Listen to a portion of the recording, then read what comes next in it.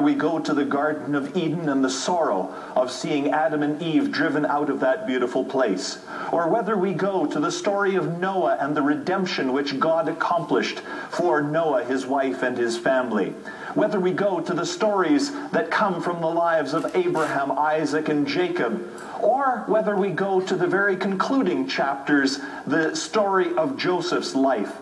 They live large before our eyes. And I would want you to go to chapter 50 of Genesis with me today as we come to the very death of the great patriarch Jacob, as well as Joseph's own death, and what takes place sandwiched in between those two events in this concluding chapter. We read in Genesis chapter 50 and verse 15. When Joseph's brothers saw that their father was dead, they said, "What if Joseph bears a grudge against us and pays us back in full for all the wrong which we did to him?"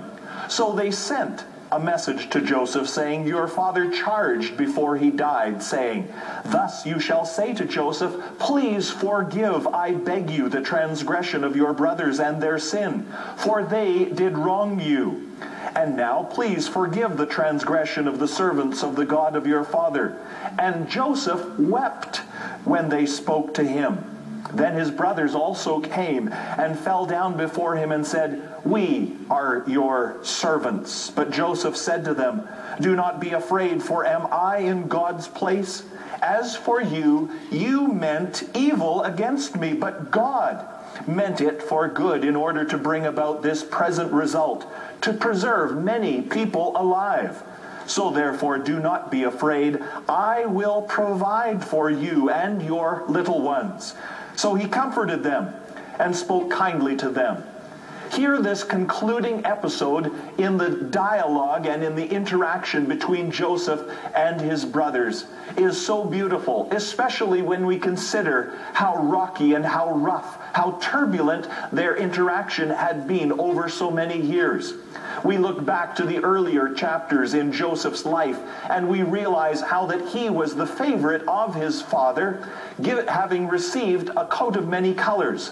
And that coat was a symbol to his brothers of that love, and as a result, it was a symbol of their spite and of their hatred of him. And so we remember how that Joseph, with rough hands, is grabbed by his brothers, thrown into a pit in the wilderness, thinking that he would perish there. But then greed enters into their minds as they see some travelers, some business dealers going down into Egypt, and they sell their very own brother, that he might become a slave in a foreign land. And they seek to wipe him away from their thoughts. They lie to their father about what they have done, taking that precious coat of many colors, dipping it in a lamb's blood, and bringing it to their father, him thinking that his beloved son had been torn apart by a wild beast. But Joseph, going down there into Egypt, first serving in Potiphar's house, faithful even when tried and tempted, as a result of misunderstanding and accusation, thrown into jail. But there also, this man of sterling character shows that his trust was in the Lord, that the Lord was watching over him. His brothers come during a time of famine, after Joseph has risen to such prominence, the very two-man in the country of Egypt, one of the greatest empires of the world in that time. And here his brothers come asking to purchase food, asking for the very privilege of being permitted to live. Joseph sells to them, but he treats them roughly and accuses them of being spies. He is testing them to see whether they had also dealt with his blood brother Benjamin as they had dealt with him. He finds out that here is something different, that there has come about a change. And especially when Judah comes and pleads for the very life of Benjamin, Joseph realizes that there was a great change. And so they all come. They are all cared for in the land of Egypt during the years of that famine and the years which would come thereafter. But now, Jacob having died, his brothers with their guilty conscience come and they wonder, what will Joseph now do, now that Dad is gone? And here we have an indication, as the hymn writer puts it, grace greater than all of our sin. Jesus, when he was being nailed to the cross, pleaded with his own heavenly Father, Father, forgive them, for they know not what they do.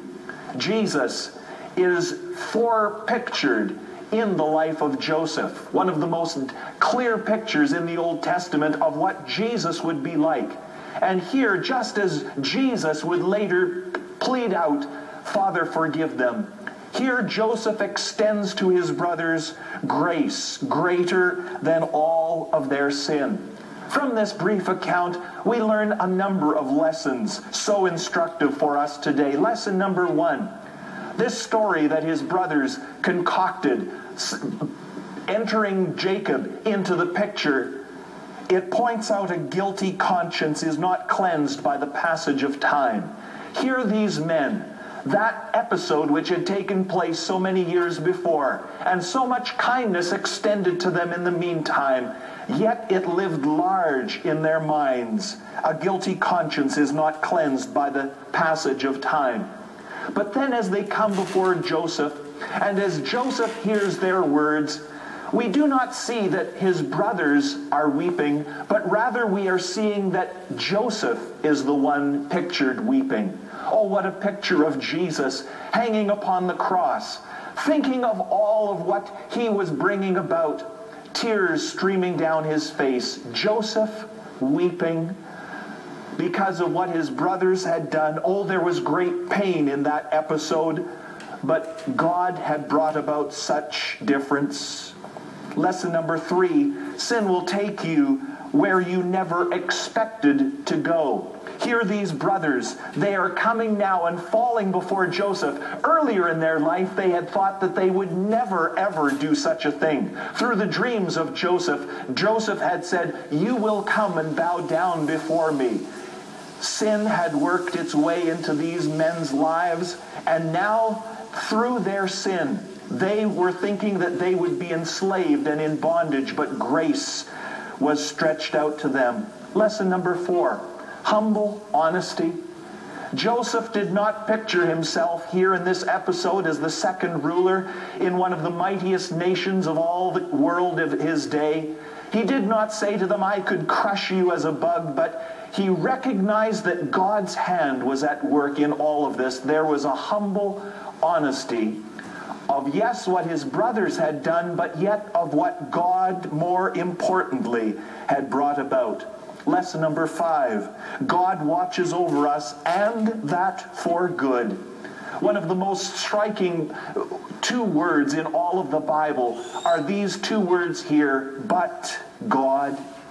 Joseph said, you meant it for evil against me, but God meant it for good and brought about good in this episode. Lesson number 6, and with this I conclude. Therefore, as a result of God working so powerfully in this situation, and in so many other situations which you and I encounter, we are therefore freed to show kindness even to those who have spitefully mistreated us. God's grace is so wonderful, so deep, and so rich for each and every one of us. Once again, I refer to the hymn writer as he says, grace greater than all of our sin.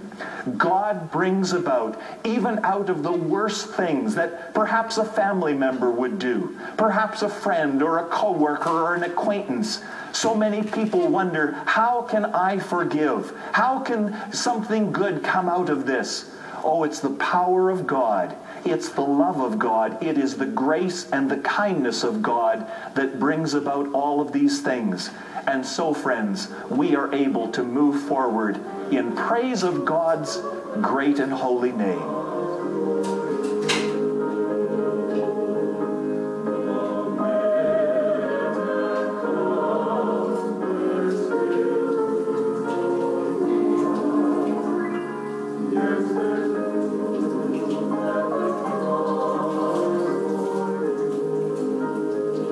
Thank you for joining Pastor Barber today. Please watch for Faith to Live By again next Sunday at this same time on this same station. Until then, Faith to Live By prays that the peace of God will fill your heart and that the joy of the Lord will be your strength. Pastor Barber would love to hear from you. The mailing address is Faith to Live By, Box 426, Winnipeg, Manitoba, R3C 2H6.